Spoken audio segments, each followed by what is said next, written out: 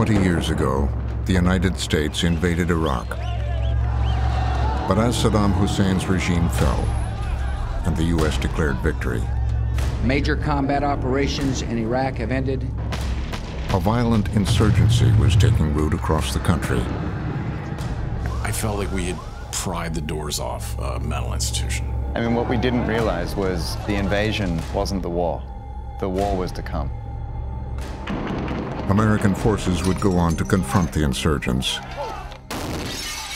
in what became the bloodiest battle of the war. When it felt like we were surrounded, there were shots coming from everywhere. Told by the Marines, journalists, and Iraqis who were there. Target! Once upon a time in Iraq, Fallujah. This program contains graphic imagery of war, which may not be suitable for all audiences. Viewer discretion is advised.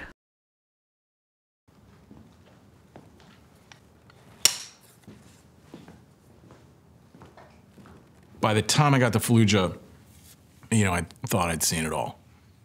I thought I'd survived it all.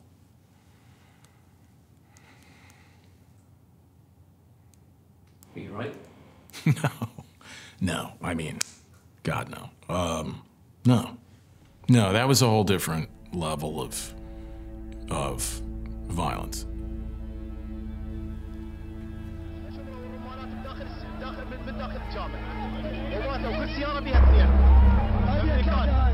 Fallujah is 35 miles from Baghdad, and by the spring of 2004, it was completely in the hands of the insurgents and Al-Qaeda, and it had become like a giant car bomb factory. They were just like making car bombs and like shipping them to Baghdad, you know, like every day.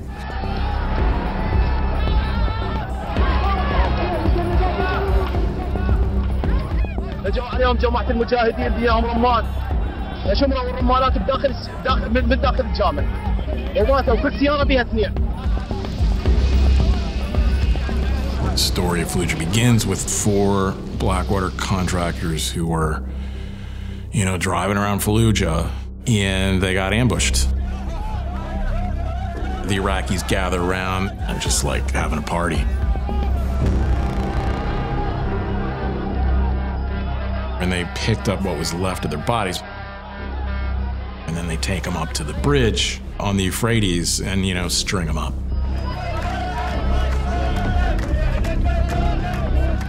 It was like on television, beamed around the world, and the Iraqis are partying and they love it, and they're making fools out of the Americans, and they're hitting them with their shoes.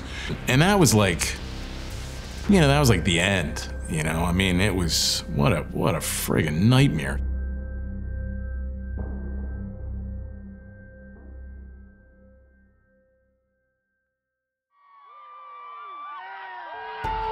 If our country shows any uncertainty or weakness in this decade, the world will drift toward tragedy. This is not going to happen on my watch. It was November 2004. Bush won the election. I almost immediately gave the order. Send the Marines into Fallujah and like occupy Fallujah and destroy the insurgency.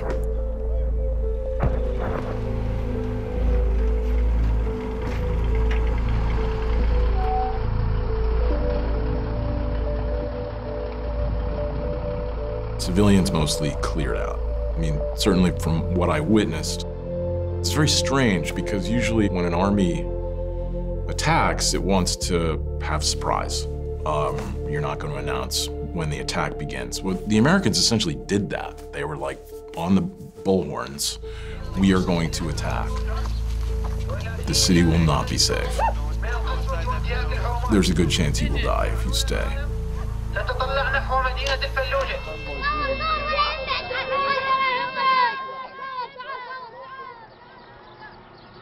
هذن المنشورات يذبوننا ياهن، الأمريكان يذبونهن بالليل، يذبونهن صبح الدنيا نلقى الأوراق بالشارع من الطيارة. يعني إذا تقدرون تطلعون اطلعوا، وهذه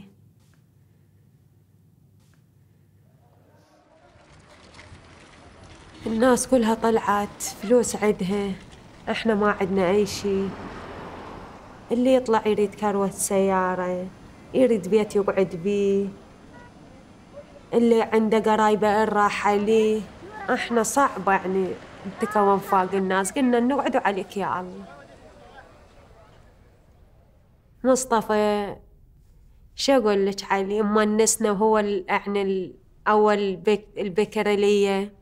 مصطفى كان يعني هو الحياة الحلوة إلي.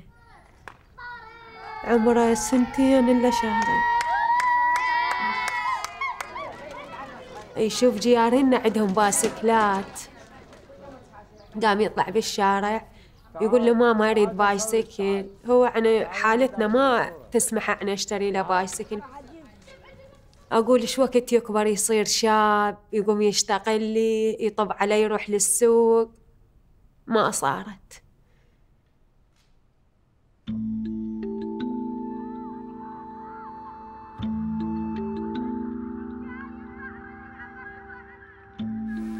What do you want me to do? Where are you? Follow my dreams. Yeah. Yes. Yes? Why are we whispering? I'm still asleep. Did y'all have good naps? Huh?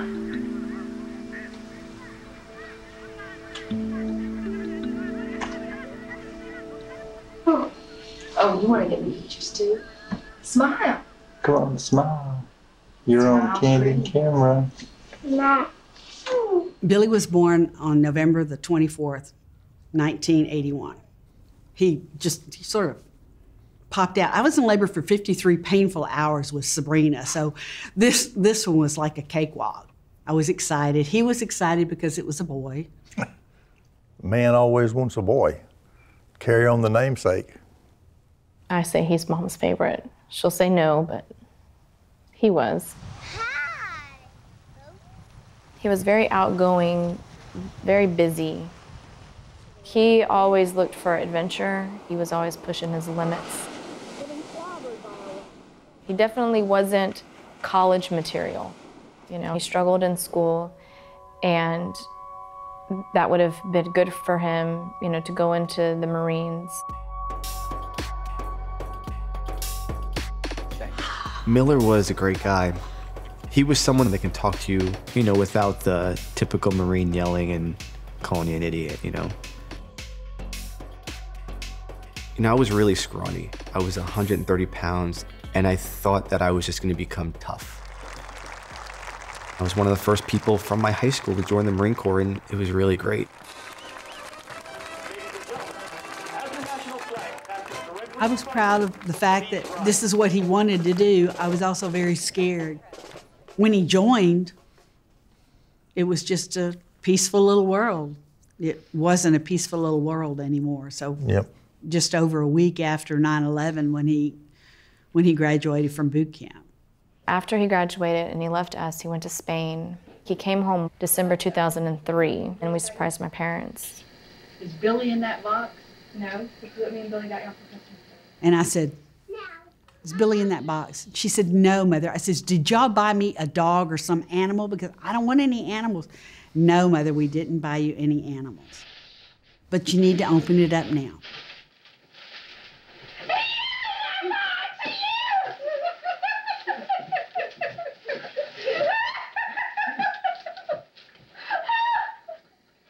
It was probably her best Christmas ever and her last Christmas with him.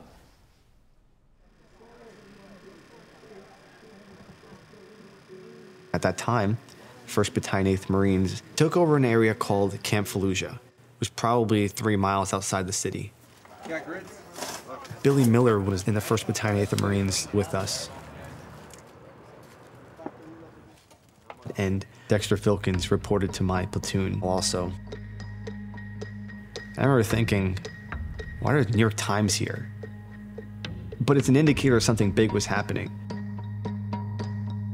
From a journalistic point of view, war is kind of the human condition in extremis. People have asked me before, like, were you addicted to the violence or were you addicted to the adrenaline? And like, it's like, no, not at all. You know, I just wanted to help other people understand what was happening so that they could make decisions about it.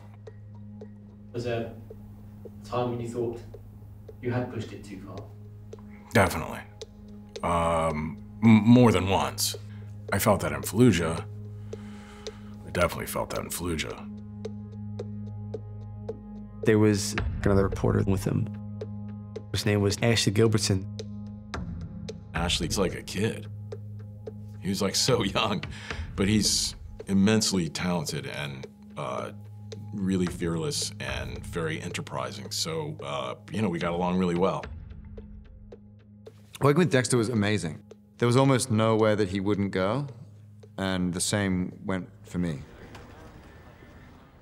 No journalist likes to embed with military. It's too confining. You know, imagine you're walking through an Iraqi village, and I'm a journalist. I want to know what's going on inside people's heads, in their hearts. Like, what are you feeling over there, you Iraqis? You're standing with a group of 19-year-old Americans with giant guns, and you ask an Iraqi guy, hey, you know, how's it going? You're not going to get a real answer. But what happened in Iraq was it became essentially impossible to work unless you embedded with the military, for the simple reason that you would get killed.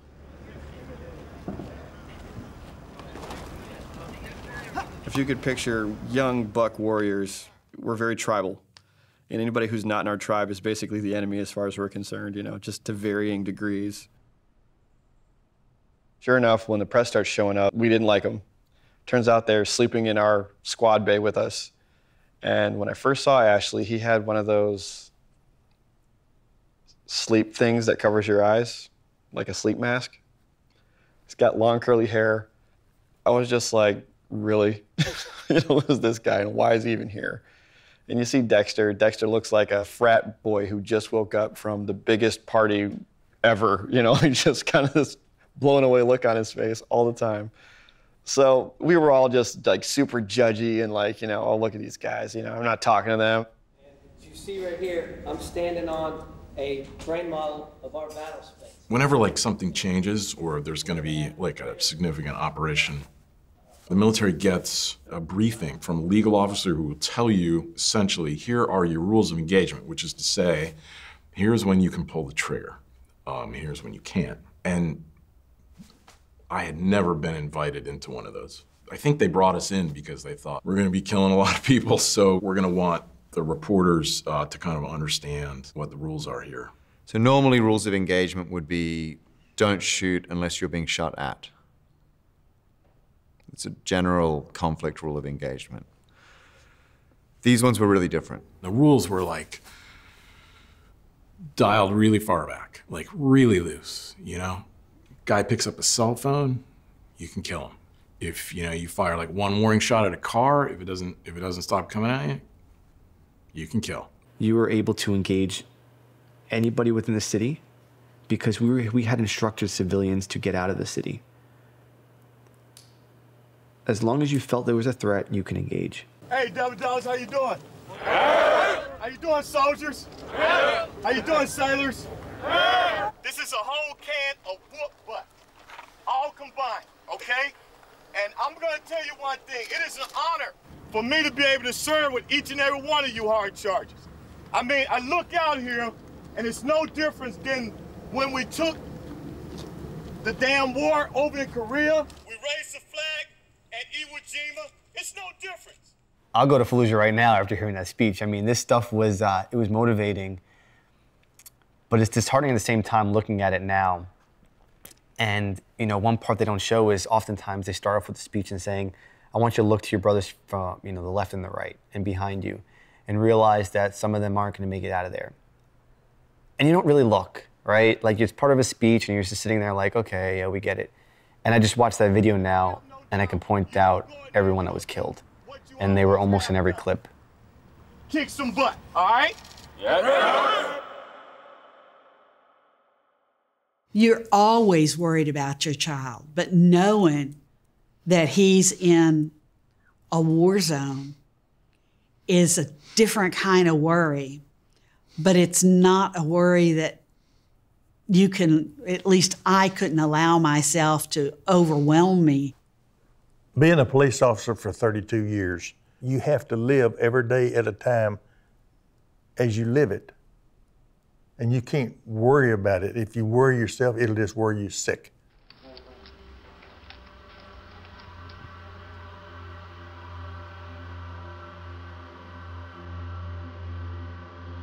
The order had come down to attack. The troop carrier's doors opened, we all got out, and as we were assembling, they opened fire. It was just like a symphony. And then the voices came over from the mosques, which were in Arabic, come to the fight, you know, come, defend the city. And there were so many mosques and so many loudspeakers, the intensity of their voices, they were screaming into the loudspeakers. God is great, like come to the fight. They're here, the Americans are here.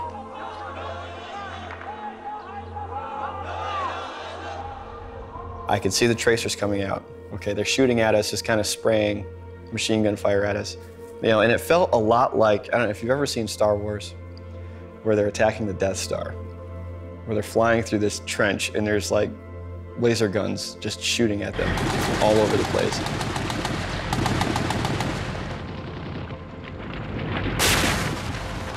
It never looks or feels like what you imagine.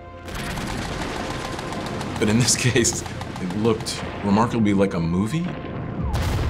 I was on the ground and I was kind of looking up and I thought, you know, that looks like a bottle rocket. You know, it looks like a fireworks from 4th of July.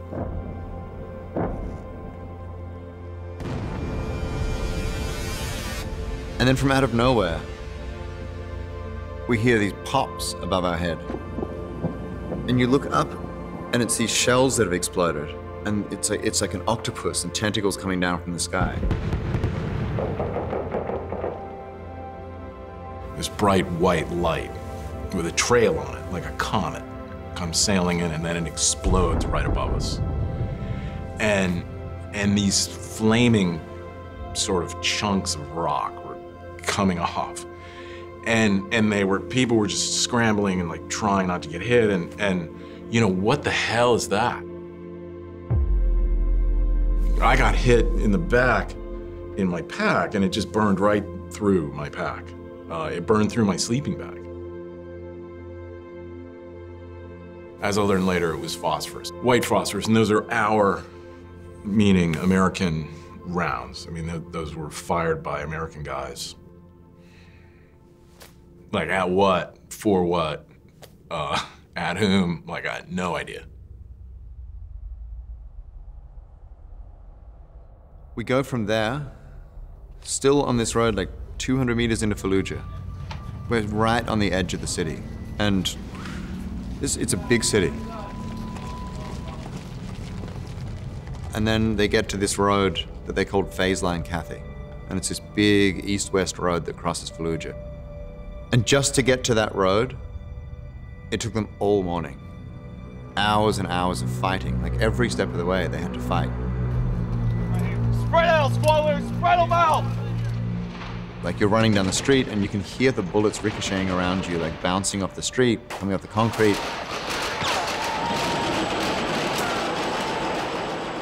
And then it stops. And you get up to this area that the fire was coming from, and there's the Marine scout team up there and 3 dead insurgents on the road.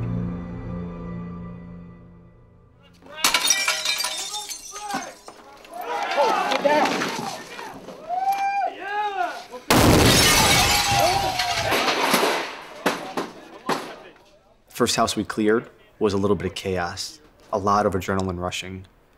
Fortunately, there was no insurgents in that house, but it wasn't exactly how we planned. There was a lot of people in there. We were congested, and it's not how we do things.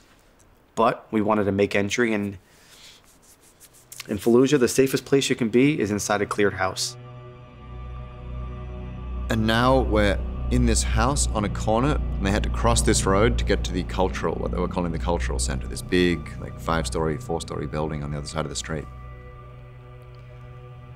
And so One of the lieutenants stands at the gate and says, all right, go. First platoon, go. And these 40 guys, like, stacked, stream out and just run across this street, and then it begins. All of this gunfire starts. A guy falls on the street. Second platoon goes out. Some guys drag this guy out of the street, and another guy gets dropped.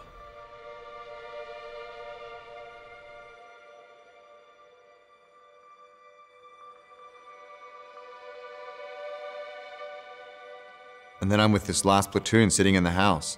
And I remember saying to Dexter, like, I don't know if I can do this. Like, you're running straight into gunfire. And I don't remember what he said, but I remember them just shouting, like, third platoon, go, go, go. So I watched everybody go out and then just ran. And, like, they say time slows down, but it really does. Like, you can feel every step that you're taking. You can see everything taking place in slow motion around you. I saw so many bodies, and I saw so many Marines go down, but I never saw an insurgent. Like, I never saw an insurgent alive with a gun. But they were ghosts. They blended in with this environment so perfectly.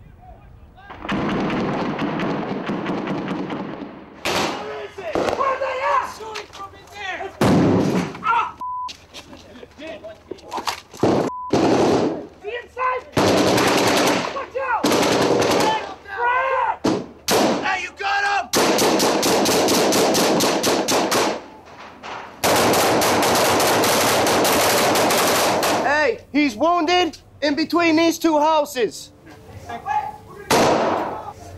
He's done. Hold on.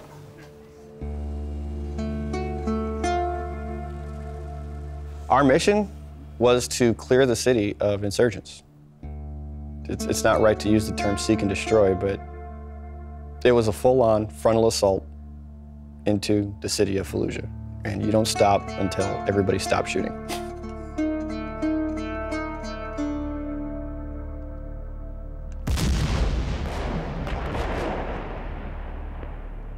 When you have 8,000 of them moving into a town like that with all their firepower, it's a terrifying force, just a massive killing machine.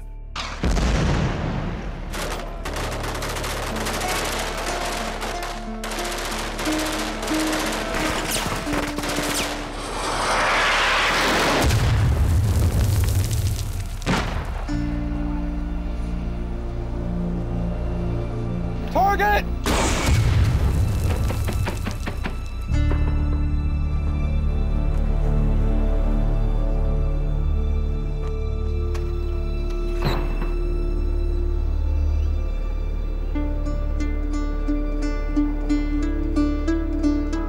يمكن بعد أسبوع هي احتلوها الفلوجة.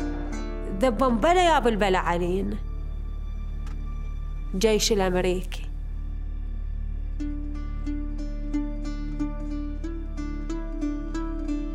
يعني مو بس عليهم هم، يعني على الدواعش، يعني على الناس البريئة، يعني قرايبنا احنا رحنا ندور الجثث مالتهم، يعني نلقى شيء مطبوع وكافي.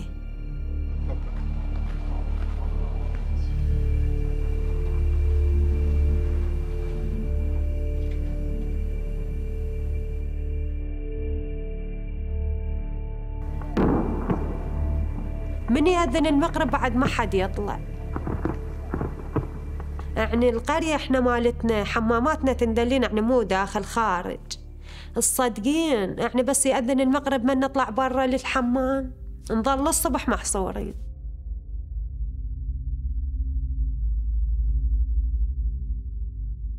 يعني تمللنا ولا نومنا نوم، ولا قعدتنا قعدة، ولا أكلنا أكل. يعني بأي لحظة خايفين، قاعدين احنا واطفالنا وخايفين بأي لحظة يشيتون علينا.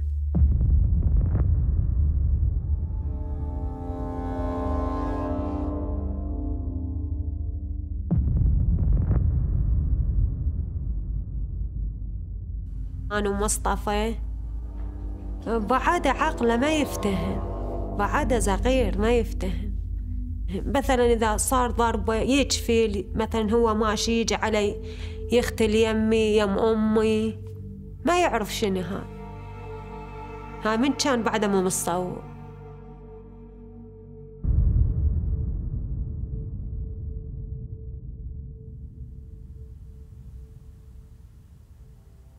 هذا التاريخ أنا باغي بذاكرتي اللي صوب بيه مصطفى وأمه أيام رمضان بوقتها. مصطفى كان مريض. مصطفى كان مريض مسخن. أنا شايلة ضربته وجت بالجاي، أنا شايلة بعد أذن المغرب، تا الناس كلها ملتمة، اللي بالجامع واللي ببيتها دا تفطر.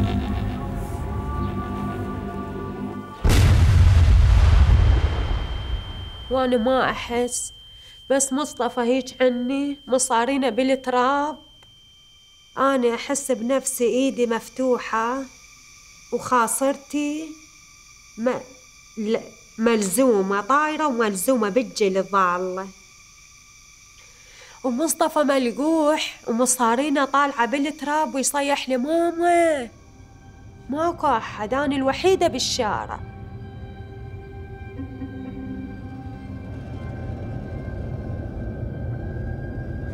أنا قاعد بالمسجد سمعت انفجار كلش قوي، طلعنا شفنا عالم تتراكض، فشفت أنا ولد نازع القميص مالته نازعه وحاط طفل هيك شايله، من باوعت أنا من بعيد عليه عرفته مصطفى ابني.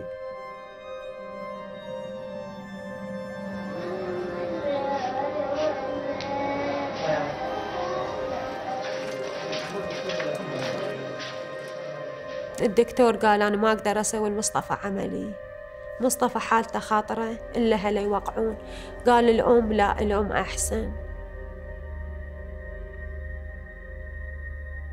الدكتور يجي يحكي وياي قال لازم أنت بغرفة مصطفى بغرفة. أنا أقول لهم خيطت مصارينه، يقولوا لي إيه. هي ثار مو بس مصارينه، رجله وجزء من خصوته ومقعده.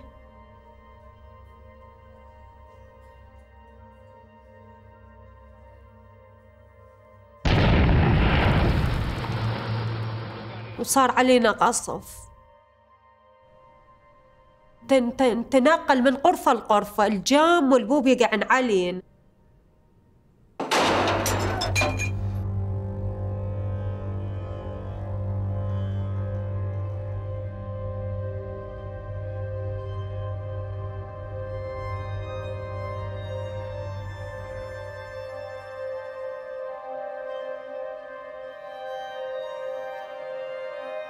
اجوا يعني القوات الامريكيه والجيش العراقي كان وياهم، دخلوا للمستشفى. احنا طبعا كنا داخل المستشفى، هم دخلوا للمستشفى، كان ضرب بالمستشفى طلقات ما اعرف شنو. فشافوا يعني حالة مصطفى، كان مصطفى معلقي له دم، كان يعني اول 4 ايام اصابته معلقي له دم مغذي وحالته تعبانه كلش تعبانه. فقالوا لنا ابغوا يمه انتوا لا تطلعون. بس بعد الاجراء يعني ما سوينا العمليات وهاي، يعني هم انطوني نتيجه، هم طمأنوني، قالوا لي يعني يبغى هو رب العالمين، احتمال يعني يعيش او احتمال يموت.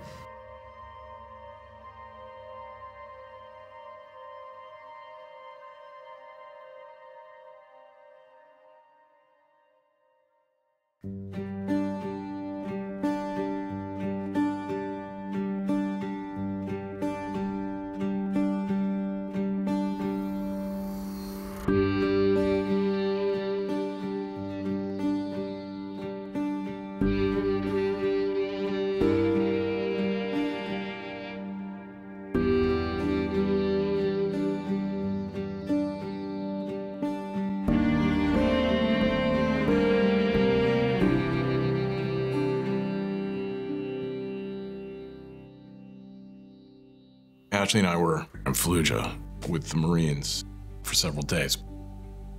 And we were getting shot at like every step of the way. Once you start getting shot at, it all changes. Once you start getting shot at and don't run for the hills, then you start building trust really quickly, because they realize, and I heard this from multiple different military units, they think that the way we work as journalists is we have a template, an idea of what they're doing, and we are going out there to show how bad they are. But once you cross the wire with them, then they start saying, okay, like you're here to see how it really is. And I think that as the war dragged on, the Marines, they realized nobody gave a what they were doing in Iraq. So we would come out and actually tell stories, their stories. I mean, these guys were like in the thick of it, terrified just like we were. We'd been trained for it.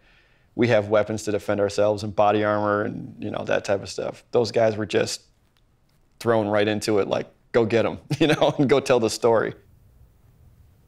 Ashley and I it was so hard trying to file our stuff, you know, like I'm trying to write my story and Ashley is trying to file his pictures, and I was always looking for electricity. So I remember, like the first day, I don't know what I was thinking, but I ran into the street because there was a car out there and, you know, pulled the lid up and tried to put my little battery clips on the car battery.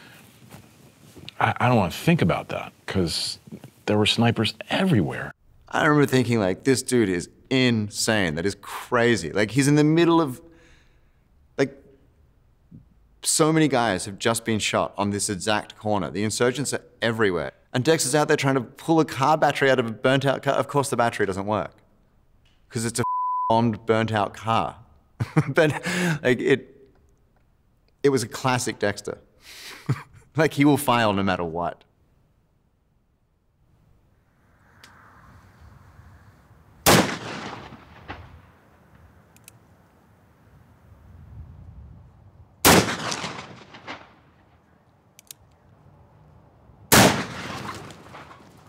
When I was 13 years old, I killed this deer at Centerville, Texas. And it was a real long shot. 17 steps. 17 steps. Yeah. Why don't you go hunting anymore and fishing anymore like you used to? I don't know. It just doesn't do anything for me anymore. And after Billy died, I just lost a lot of get up and go. This is a Corsican ram. Billy killed that one. And Billy killed this one here. Look here, Billy. Look at me again. Billy.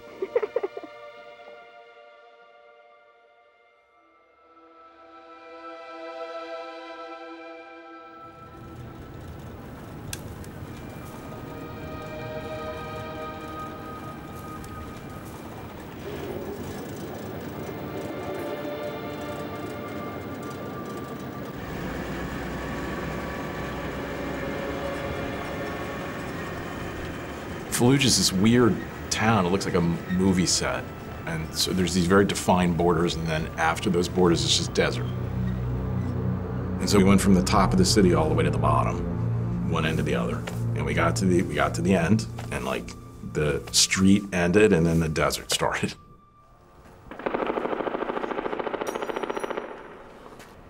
Fallujah is the city of mosques. It's called the city of mosques. And the insurgents knew that. The Americans couldn't go into the mosque. So they would use them to stage and attack the Marines because they knew that they had more safety there than they did in a regular place. So this mosque, just short of the southern edge of Fallujah, a tank fired a shell through the minaret. And they apparently killed the insurgent who was inside. And I said, I've got to go and see that. I needed a photograph as evidence, as a reporter, to show that these mosques were being used as staging grounds. A picture of a dead insurgent inside a minaret showed that without question. These spaces were being violated and were therefore no longer protected by the Geneva Convention. So We went to the captain and said, hey man, can you please, radio everybody, tell them that we're going to be running up the street to this mosque, and just tell everyone not to shoot us. This time Reed said, no, if you want to go, this time you got to go with the squad, because it's too dangerous out there. And I said, no, I've got a policy against, like this non-intervention policy where like stuff shouldn't happen on account of me. So the captain said, well, you can't go. And I said, well, I need the picture. And Dexter and I agreed to it, that we would go with the squad. I was chosen to lead a patrol along with my lieutenant out down to this minaret that was 400 meters away, maybe, that had this dead sniper in it. What did you think about doing this job? I was angry. I did not want to do it in the first place because we were pretty much done with the city. So for me, it was like, that one last patrol thing. I'm just like, I don't want to do this. It's just so you can take a picture. All right, if that's the job and that's the mission, then that's what I'll do. But I don't agree with this at all.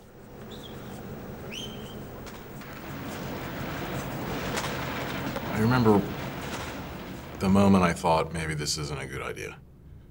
We were walking towards the minaret, and Fallujah had been so violent, so destructive, smoke and ruin everywhere. And we were walking in the minaret. For the first time in a week, it was quiet. There was nothing.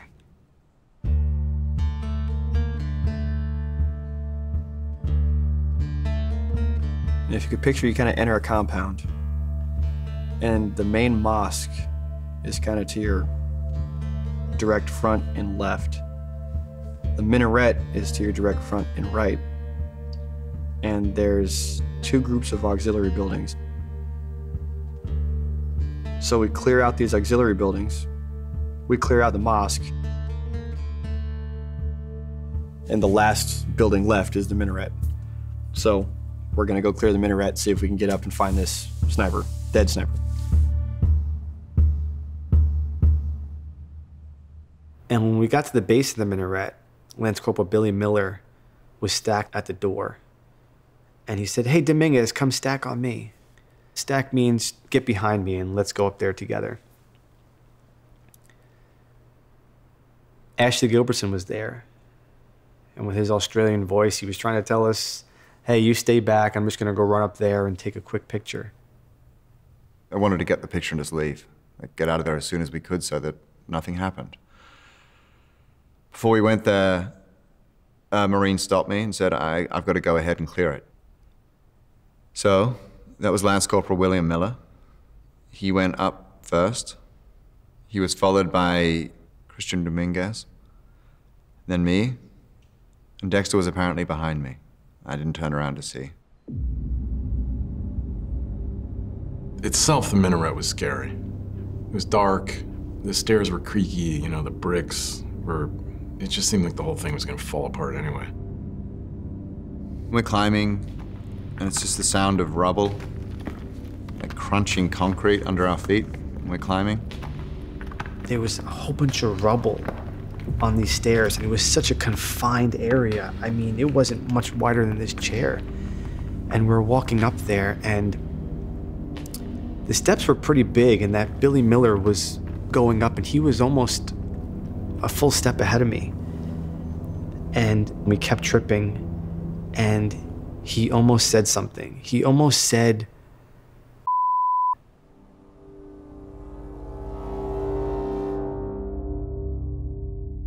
and just as you start to get a little bit of light through a hole in the wall from where the tank shell went through and killed this insurgent,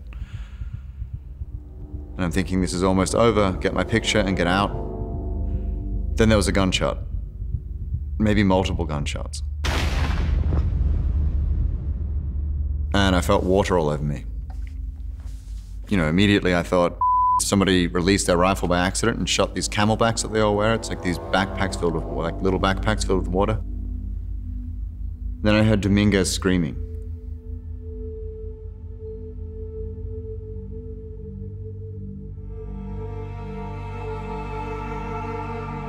We basically walked into this guy's muzzle.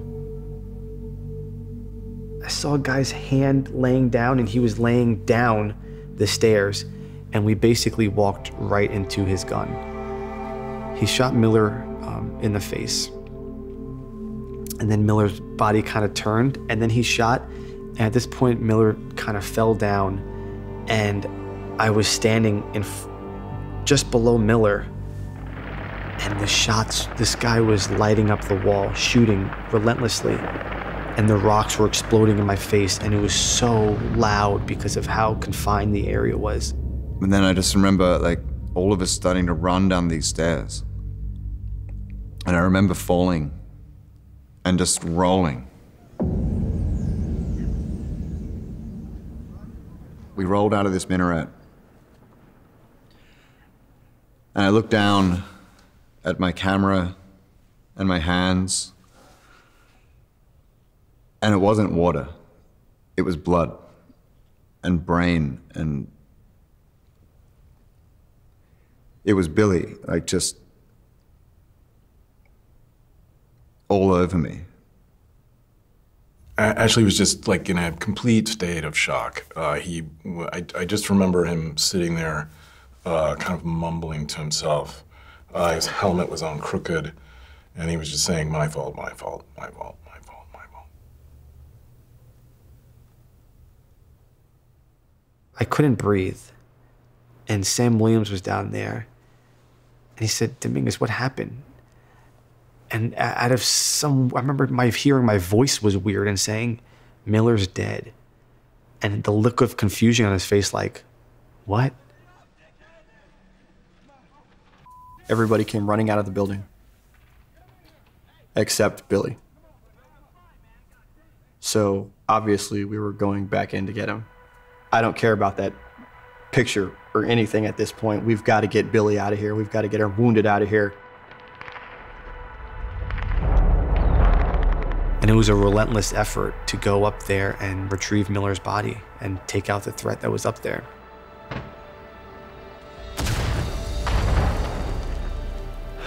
They tried to go up there a couple times. And on like the second or third time, they were able to go up there and get his body out. They dragged Billy out. They put him onto a stretcher. And I remember thinking, don't look. You can't look.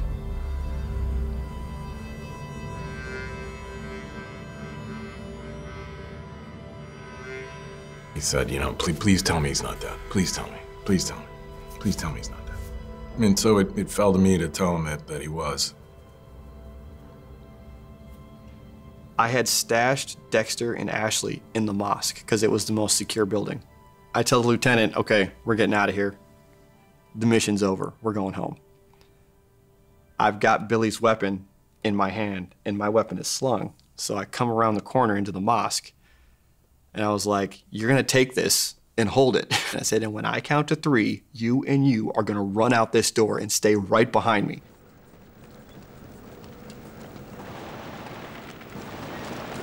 And we ran down this street, back to the firm base. The second we started running, a machine gun opened fire from insurgents behind us.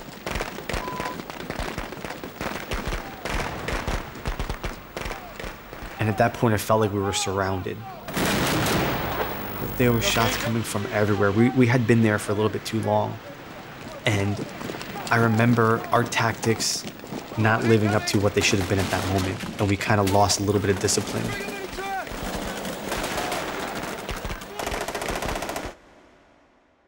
And we made it back to the base. Nobody else was shot. Sam told us that this is what happens in war, that it wasn't our fault. We went to the lieutenant. I said, well, I'm sorry, it's my fault, I know. And he said, yeah, it's your fault.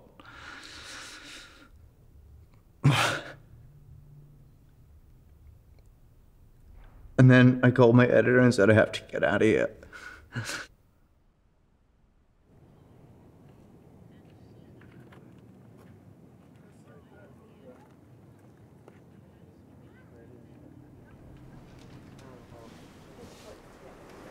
ضربنا بوس ضربك؟ بيش ضربك؟ بالعصا. بالعصا؟ زين بس ضربك أنت؟ لا أنا ماما.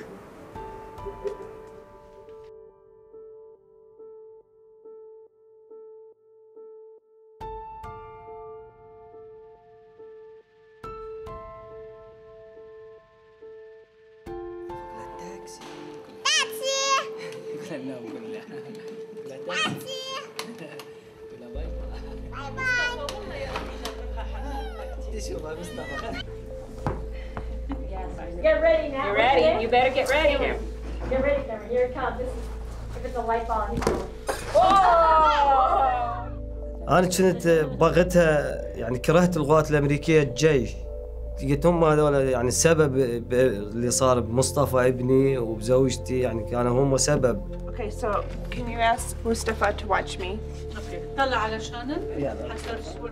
بس بعد ما طلعت لأمريكا يعني من طلعت لأمريكا وشفت هناك يعني شلون ساعدوا مصطفى. فاللي أنا شفت تصرفهم الصحيح يعني حبيتهم هناك.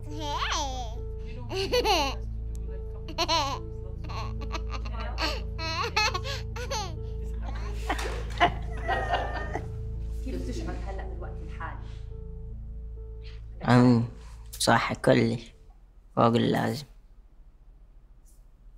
كل واحد عنده إيمان بالحياة، فهو هذا الشيء اللي يعطيني القوة. أنا أؤمن برب العالمين وبالحياة.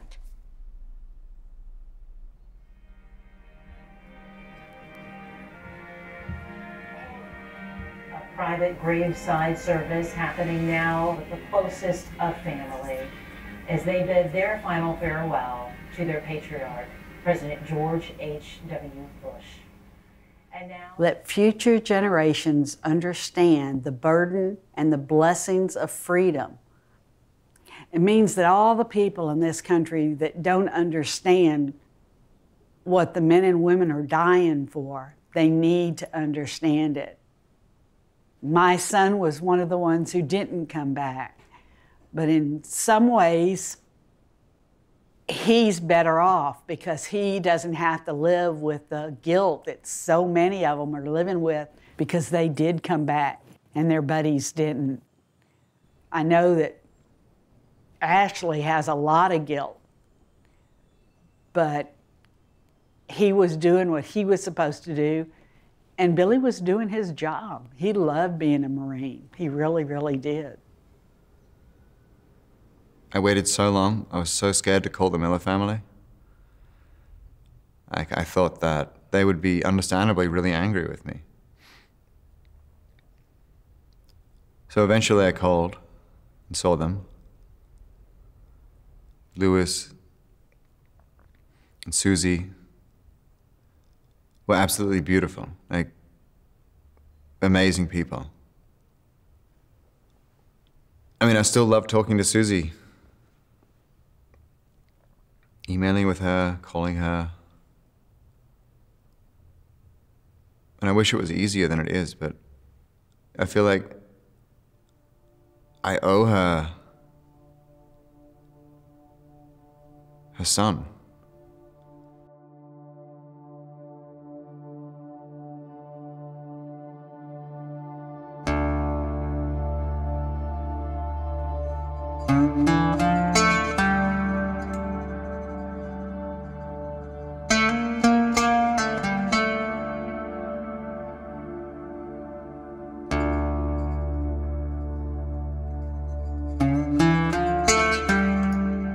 At the time, we took over the city, and we did what our mission told us to do.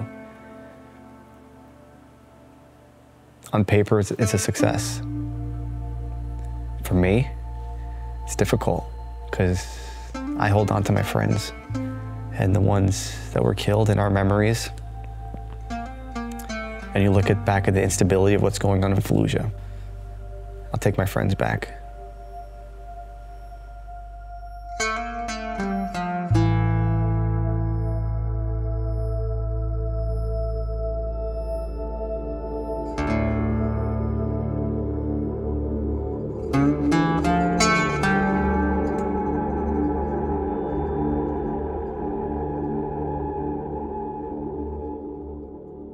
يعني قلنا احنا يلا خلصنا من الامريكان انه بجانا داعش. اثرت هواية علينا، اثرت على حياتنا، رجعتنا لي ورا. الناس اللي ترجع تقدم، احنا العراق نرجع لي ورا.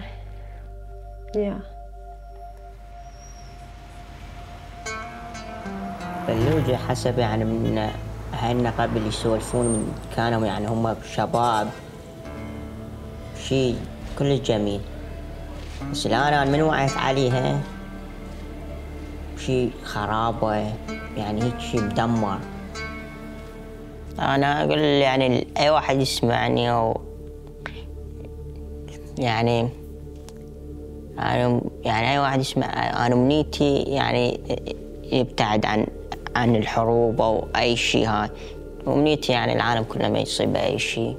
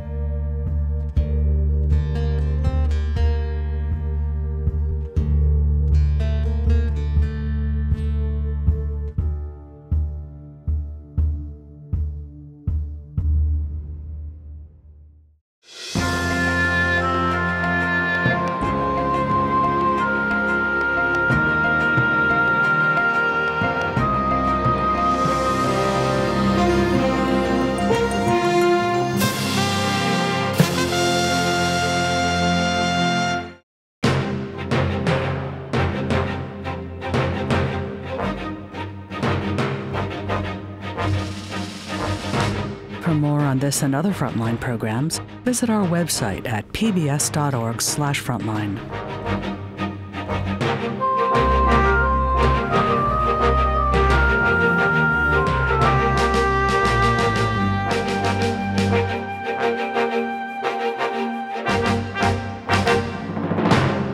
Frontline's Once Upon a Time in Iraq, Fallujah, is available on Amazon Prime Video.